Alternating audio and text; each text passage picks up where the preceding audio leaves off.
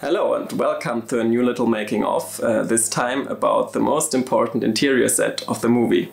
So this room is the office set of the human main character. And so it's a working environment, but he's the only one who uses it. So it also serves as an extension of the character himself, revealing a lot more about him than the puppet could do on its own. And I think that's a really important consideration when designing sets.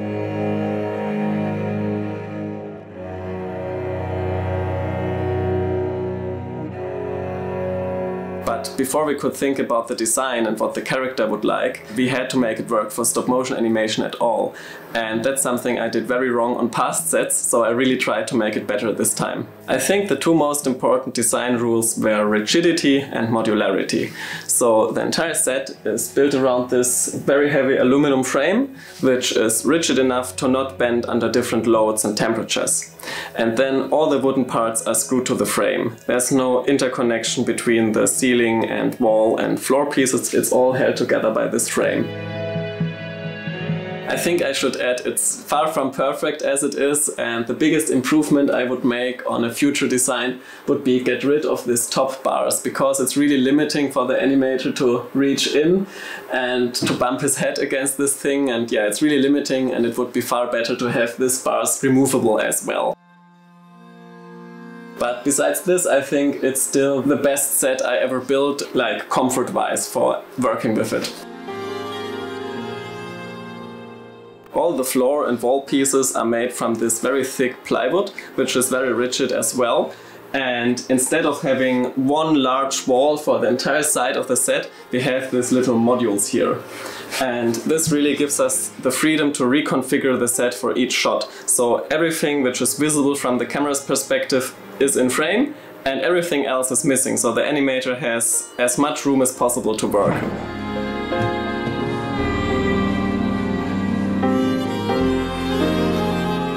Out of necessity to hide the seam between the individual wall pieces, I came up with the idea for this stone columns here as part of the set itself.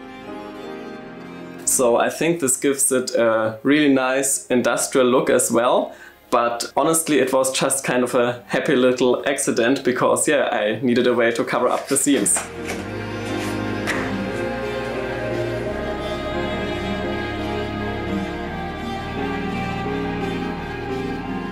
The wooden paneling on the walls and the floors and ceiling pieces were all built very similarly.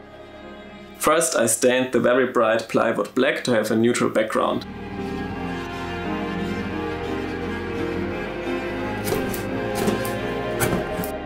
And then I glued on these little veneer sheets to have a bit of texture, which I later stained brown again.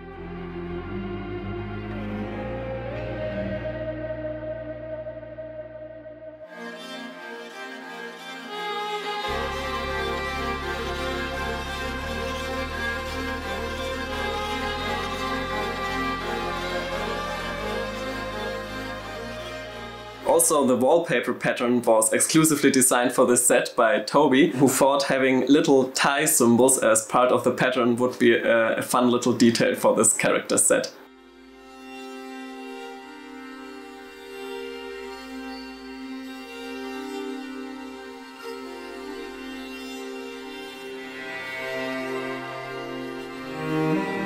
And these stone columns here are built the exact same way as all of my city model.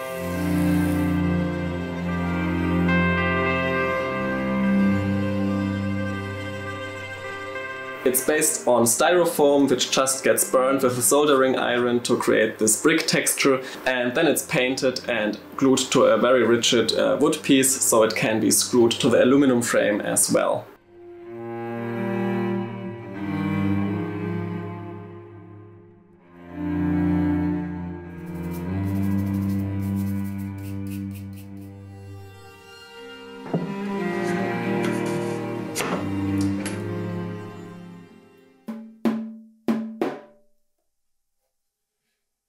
Some of the wall segments also include some furniture pieces or other details which are directly incorporated into the wall to make it a solid piece. For example, this window or the file cabinet with the little drawers are directly part of the wall piece. The big file cabinet was the most fun to make, I think, because it's very neat with the little drawers and everything, and I even polished some of the screw heads to make it all look very neat and shiny.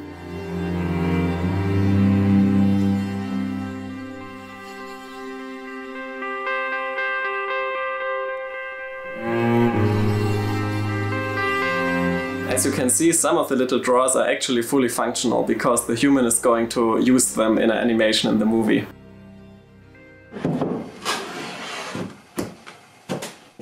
I think the most important perspective in this set is the view towards the desk with the chair and the human sitting exactly in the center.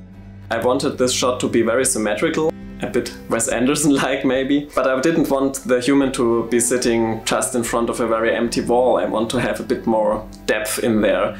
So I came up with the idea to just have some copper tubes going right through his office. I just sketched out the design on a piece of paper in 1:1 scale and then assembled it from different copper tubes and copper sheet metal and everything. I really didn't want to over-engineer this too much because they're just in the background, there are no real close-ups and they're not that important for the story. But then again, I didn't want to have it look too scrapyard-like because it's a very neat office after all, and these tubes are probably cleaned very often by some robots.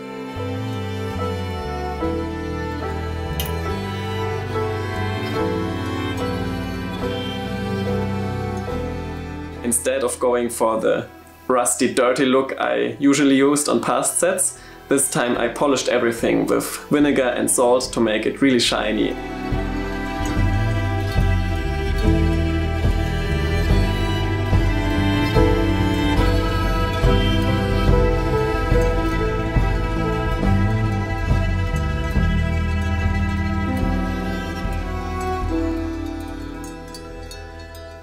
I also wanted to give a bit more life to the system, so it actually seems active. So I added some valves and also incorporated some tiny light bulbs into the tubes, which I covered with some stained paper to just produce a warm glow which is emitted from these heating elements.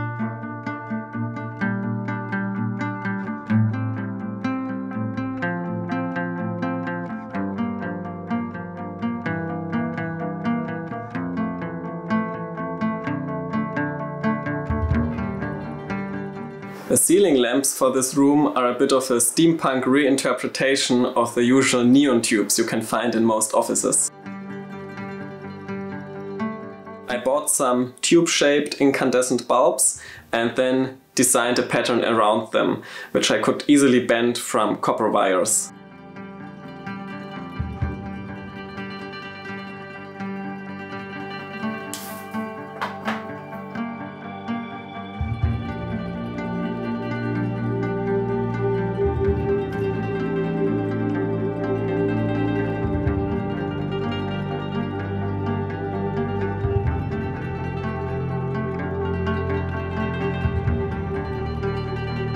The little reflectors for the lights are just sawed out manually from a sheet metal of copper, and then everything is soldered together.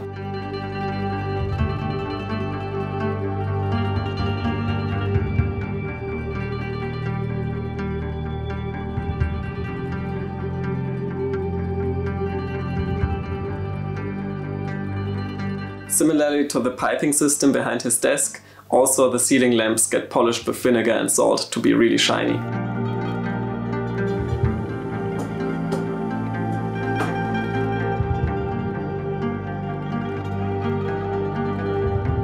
So for the remaining wall areas, we also wanted to create some tiny paintings. And those were a great opportunity to incorporate even more details about the character who is living in this environment.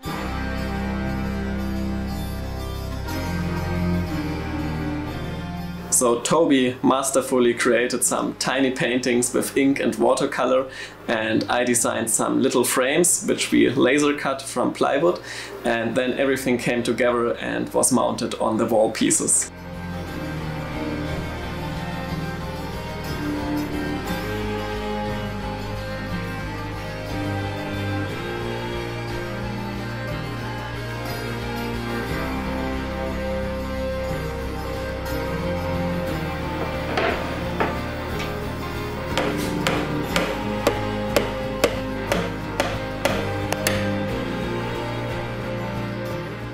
it really started looking like a nice Victorian office. Of course, the set also needed lots of additional furniture and props, but most of them were built beforehand and are not really part of this video. However, if you're interested, some of them already got their own little videos, so if you want to check out the making of this typewriter there, or the tiny little watch the human is going to use in one of his scenes, then go check that out as well. So in preparation for the animations, everything needed to be fixed in place. So we screwed down all the furniture pieces and glued most of the props in place. Except those the human character needed to interact with. Those are just temporarily fixed in place with blue tack or any other sort of removable glue. So everything, including the human puppet, was now ready to be animated. And as you might know, the animation of this set was entirely done by Albert Radl, who's a professional animator.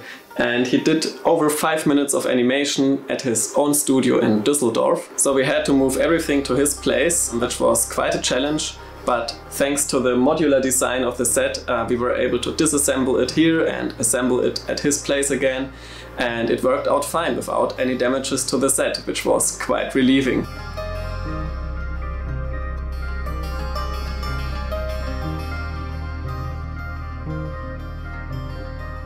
It took Albert a couple of months to complete the scenes on this set, and then everything was transported back to my place, where we started modifying the set a bit for the last big shoot.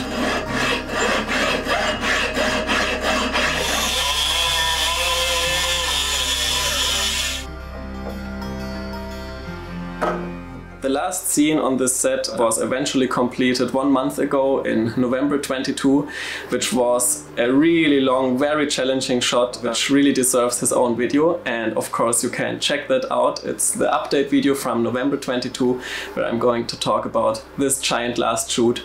And now everything is done and I'm really relieved it worked out so great.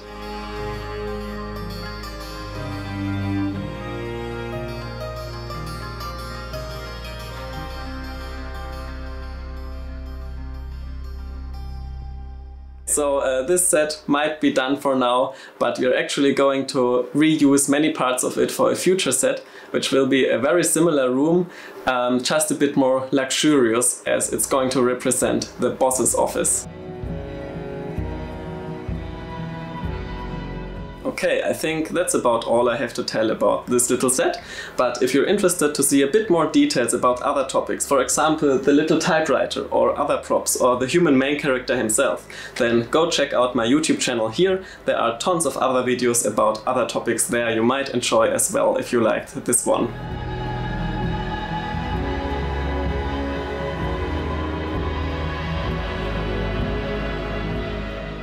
At last, I want to thank all the people who were involved in the creation of this thing. So a huge thanks to Maurice and Toby, who helped me to create this actual set piece, and then to Albert Radl, who brought it to life using stop motion animation, and now Wenzel, who's editing this video for you right now. So thanks to these great helpers. But also thanks to my amazing Patreon supporters who enable me to continue the journey on this project and allow me to make videos like this without having to do annoying advertisement and things like this. So that's really appreciated. Thank you all very much. And everyone else, thanks a lot for watching this video till the end. That's very valuable in itself. And if you want to become a patron yourself, then there's a very limited offer right now till the end of the year 2022. So if you become a patron on the Steam in a Jar tier or above, you will receive a unique screen-used miniature, a little prop from that set, which was used in the last shoot in November by the end of the year. So that's a very limited special offer right now. And of course there are also a lot of other nice tiers. So maybe check that out here if you're interested. And I think that's about all I have to say for now. Thank you all very much, have a lovely day and bye bye.